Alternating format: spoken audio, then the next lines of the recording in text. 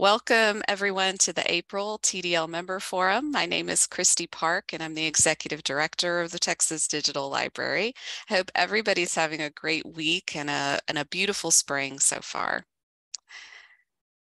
As we gather in this shared virtual space, we'll begin as we normally do by acknowledging the physical places from which we join, all located on the indigenous lands of Turtle Island, the ancestral name for what is now called North America. I joined from Austin in the central Texas area where the Tonkawa were among the traditional stewards of the land before their forcible removal, and I invite you to share your own land acknowledgements in chat if you'd like to. We'll follow our usual agenda shown here on this slide. I'm joined today by our Deputy Director, Courtney Muma, and our Communications Manager, Leah DeForest, in providing updates. Thank you also to Megan Hernandez for sharing slides today and advancing them for us. Okay, so a couple of director updates. I'm really pleased to start off with a couple of pieces of good news about growth of the TDL Consortium. We'd like to welcome a new Vireo affiliate member, the University of Illinois, Chicago. UIC has been a self-hosted Vireo user for a number of years and will now be using our hosting service to provide ETD submission and publishing services for their campus. Vireo Tech lead Frank Smutniak is working as we speak to deploy Vireo for them in the latest version. Secondly, we're pleased to add Texas Women's University's digital collections to the materials we're aggregating for the Digital Public Library of America. To start, we'll be gathering metadata from their Women Air Force Service Pilots collection and the TWU University archives. And those materials will be discoverable via DPLA after our quarterly July harvest. So we're really excited to have those collections alongside the other TDL member collections that we harvest for DPLA. Okay, just briefly, I want to remind everybody about something we discussed in slightly more depth last forum, that we've implemented or we're in the process of implementing a new policy around member group coordination and particularly some changes around the way we coordinate and launch interest groups that are hosted at TDL. So as part of that new policy, we have a new process for proposing and launching interest groups, which are community organized and led groups that gather members around particular affinities, professional roles, or topics of interest. Our TDL GIS interest group and the research integrity interest group, the imaging group are examples of these. If you'd like to propose and lead an interest group, we have a Google form set up for submitting that proposal and some requirements for getting started. And we'll share links to both the form and the policy in chat so you can learn more. But please contact us at info@tdl.org if you have any questions or want to discuss an idea for a group. We'd love to hear from you. Okay, so moving on into services and projects. Starting with DSpace. As it has been for a while now, our DSpace 7 upgrades task force has been meeting and has been developing some documentation and help for our community of users as we prepare for upgrades of our hosted repositories. Those upgrades we have scheduled to start sometime after TCDL in June, and that process will go through the summer and into the fall as we work through all of our 20 plus hosted DSpace repositories. We're going to provide a link to our wiki page, which you can use to stay abreast of the work that we're doing. And I want to just call out in particular our resident digital librarian, Ima Adwak, who has completed some fabulous documentation in our wiki that we'll be sharing out more broadly at TCDL and after TCDL for helping folks get comfortable with the new DSpace 7 user interface. We do have a DSpace user group meeting next week, April 25th. That's not next week. Yeah, next week. April 25th. So we hope you'll join us for that. That'll be our last user group meeting before TCDL. And then our DSpace 7 Task Force has a couple of presentations in the TCDL program. So we will be presenting on our collaborative exploration of the newest DSpace on Thursday morning. Let's see, that's May 18th, 9 a.m. And that will be an update on the work we've been doing, some of the challenges and benefits of working in collaboration as we prepare our community for these upgrades. The task force is also doing a live demo and a more detailed kind of training demo during the DSpace user group meeting at TCDL. That will be later on that Thursday afternoon at 3:30 p.m. So if you're a DSpace user and you're going to be at TCDL next month, I encourage you to attend both of those sessions. I think they'll be really great and useful. There's also a great looking talk from UT San Antonio about using their DSpace repository to archive press books, OERs, and open textbooks. That is in the program schedule as well. And finally, DSpace and other software developers are welcome to join the developers Birds of a Feather at TCDL, which will be Tuesday morning from 11 to 12. So we'll share a link out to the TCDL program. We're going to be sharing out a few highlights from the TCDL program throughout today's presentation. And I'm really excited about the way it's shaping up. Moving on to OJS, a couple of updates. I think in last month's forum, we shared that we had been planning to do some minor upgrades to our OJS hosted journals this month. But because of the intensive work going on with DSpace right now, we've delayed that upgrade by a few months. It's rescheduled for the fall. This upgrade was a very minor release, but it did have a few bug fixes in it. So in lieu of the upgrade, our system administrator, Nick Lawland, has been applying a few key patches to address those bugs across all of our hosted journal websites so that those bugs won't cause problems for anybody in the meantime. Our next OJS user group meeting will be Thursday, May 4th at 10 a.m. And if you're an OJS user, we would be delighted to have you attend that. Some members of the OJS user group are doing a poster at TCDL entitled Open Journal Systems, a look at impact and increased visibility. So we hope you'll keep an eye out for that at the poster session at TCDL. And anyone interested in discussing open access publishing challenges should join the Idea Lab at TCDL on Thursday afternoon at 2:30. Members of the TDL community are leading a conversation called How Many Graduate Degrees Does It Take to Figure Out If It's Open Access? Sounds like a good discussion. So with that, I'm going to turn it over to Courtney to continue our service updates. Hi, everybody. I'm Courtney Mumma, Deputy Director of TDL. Pronouns are she, her. I'm joining you from Tampa, Florida this morning. I'll be on my way back to Texas this afternoon. So thanks to the rest of the team for holding up everything while I'm here. So let's get started with some service updates for our electronic thesis and dissertation management system, Vireo. As you all know, and as we've told you, TDL participated in a community development sprint last month, which resulted in significant improvements in Vireo 4. Frank Smutniak, our lead developer on Vireo for TDL, has been upgrading and migrating remaining members.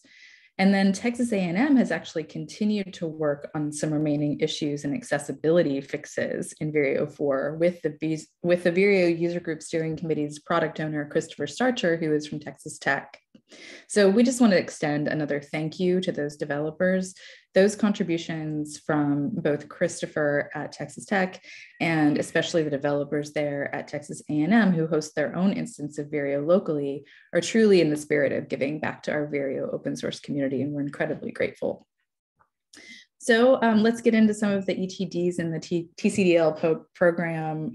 You'll have several sessions to choose from. On Wednesday, the 17th, there's a presentation from 10 to 10:45 called Break, Drift, Rot, How Academic Librarians Can Weatherproof References in Electronic Theses and Dissertations.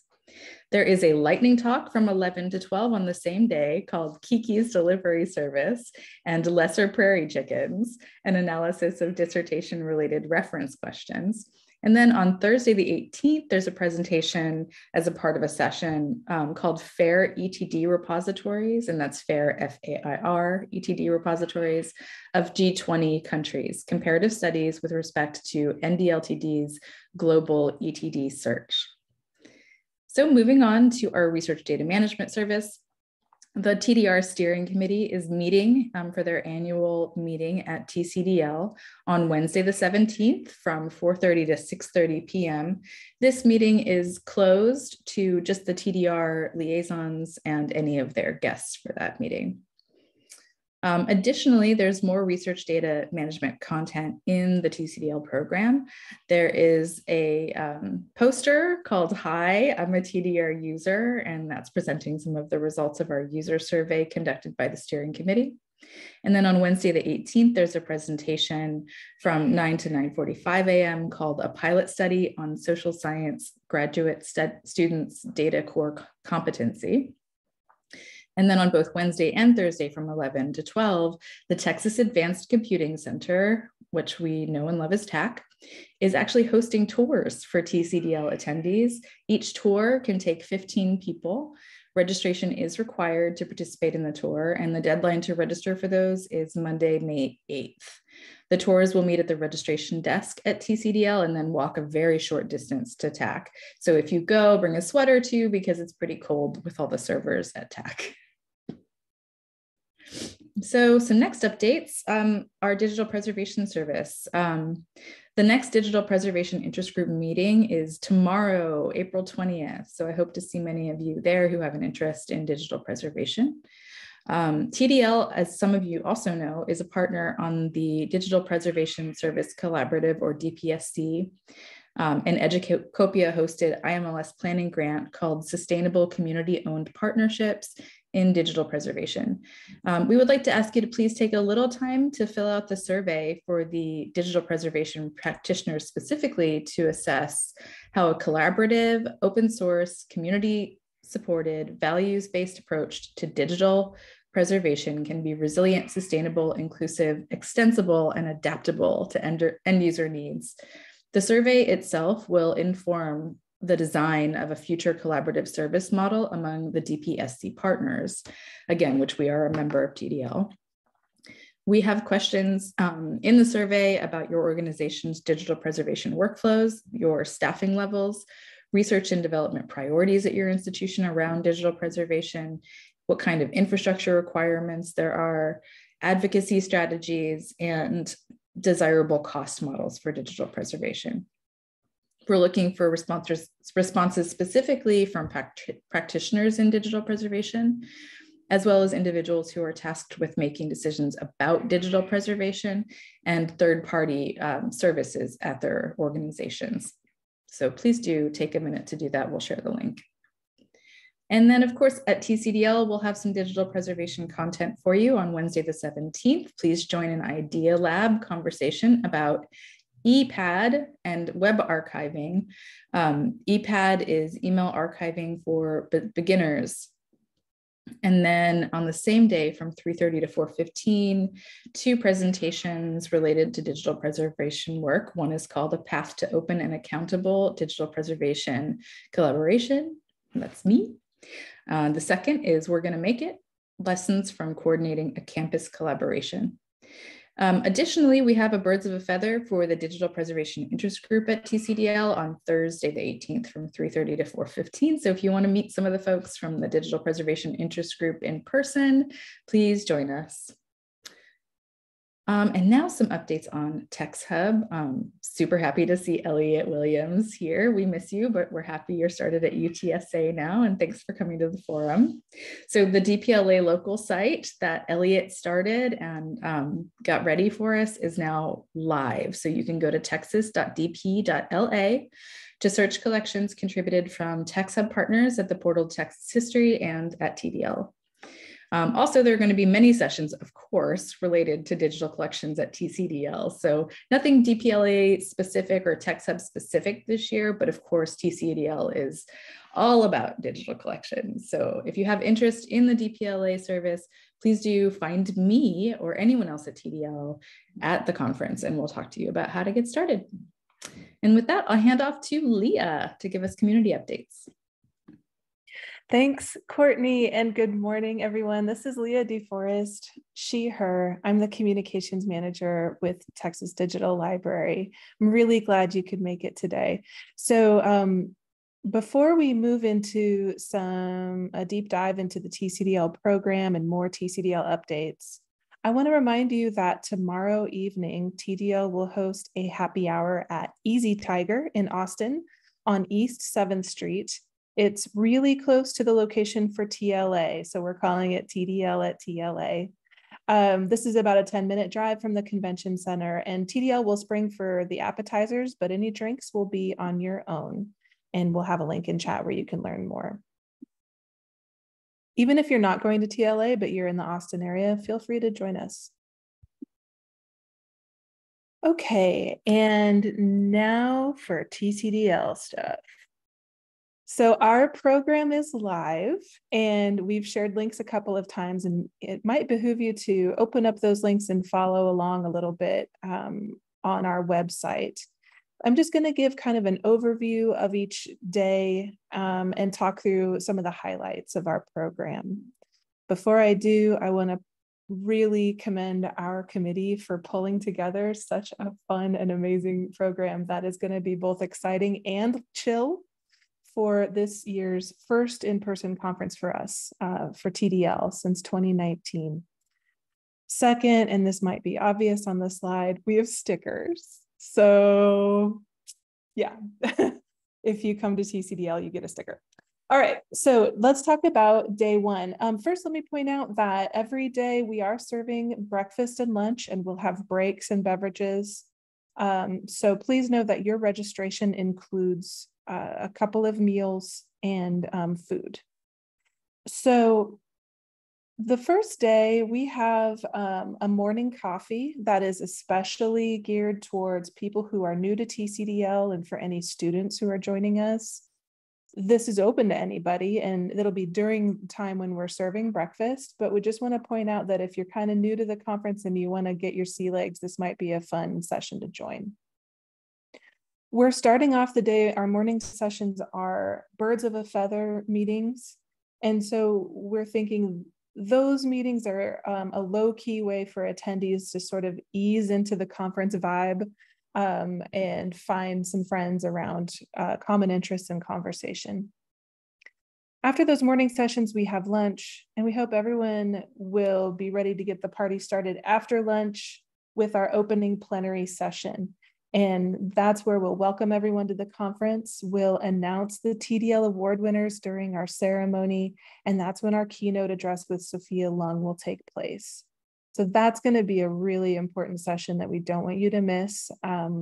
Should be a lot of fun. After that, we hope everyone will come back to the auditorium for our Poster Poco Loco session. Poster Poco Loco used to be called Poster Minute Madness, but we're changing things up a little bit. And it should be really fun for both the session presenters and attendees.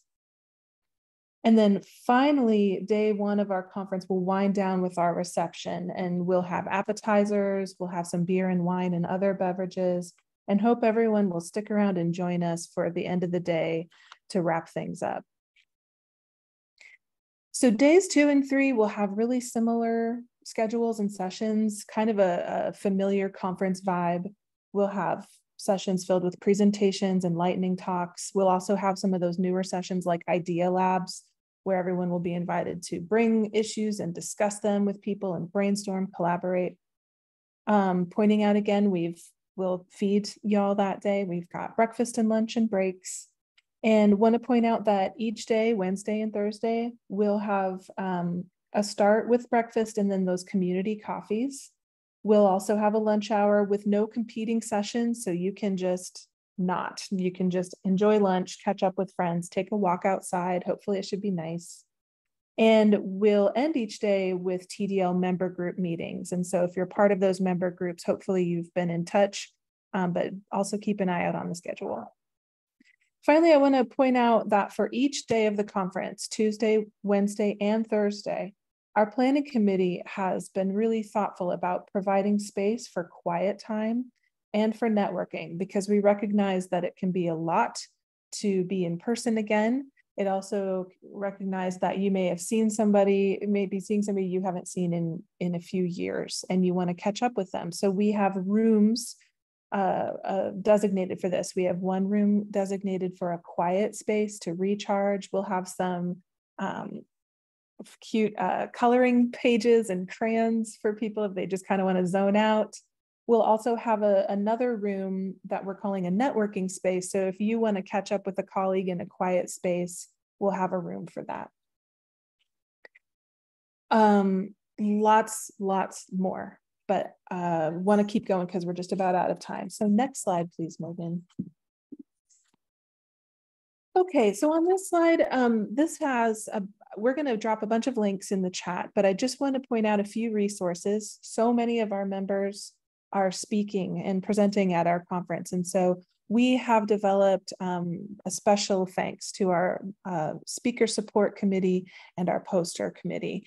We have developed some FAQs that might help you get started. We have links on those pages where we've recorded some session descriptions, etc. I also want to point out that we have a land acknowledgement for the conference that is, of course, very similar to the one we've given here, but more tuned towards in-person, and also a way for folks to participate with our Beyond the Land Acknowledgement document. Again, speakers, I hope you'll attend our orientation on April 28th, and that is open to anybody who wants to attend. If you're an attendee and you're not planning to speak, we'll probably talk about stuff that will be of interest to you, but the registration is required. The first part of the orientation will be recorded, and then after the presentation is over, we'll stop recording and have plenty of time for Q&A. I also want to point out a resource for y'all as you think about getting registered. We have a really great document. Cynthia Henry helped us build, Cynthia from Texas Tech, and she drew on an ALA tool. It's called Make the Case for TCDL. So if you're on the fence or still needing ways to find support for attending, well, support equals funding in this case, we hope you'll use this document to help you. And then a reminder that April 30th is our early bird registration deadline. After April 30th, the price goes up for both members and non-members. We have, thanks to Megan, secured lodging at Hampton Inn and La Quinta at a deep discount for our attendees.